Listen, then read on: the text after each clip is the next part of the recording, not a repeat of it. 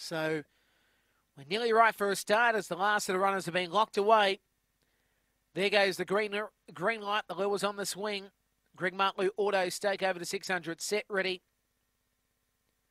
Racing, started well, Tibble Bale, and goes to the lead from Windburn Flash on the inside. And wide of the course is Little Jewel, far next by. Midnight Tracker moves up the third spot.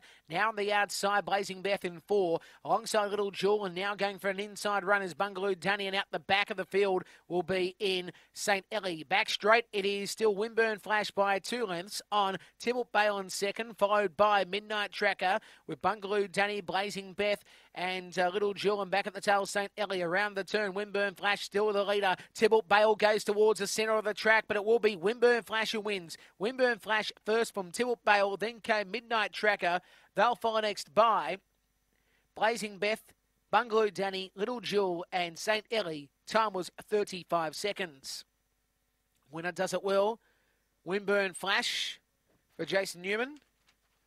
And Windburn Flash is trained by Jason. It is a black girl. Wormburn out of Real Flash. Second, Tibble Bale, who is trained by Jack Tringrove. Alan Deed and Dainty Allen Black Dog. And third spot going to the 4 Blue. And that is in Midnight Tracker for Jack Tringrove. A Black Dog collision out of Midnight Starlet. 1, 5, 4. 1, 5, and 4. Officially fourth was the 8s. 35.01 the time. 13.08 was your run home.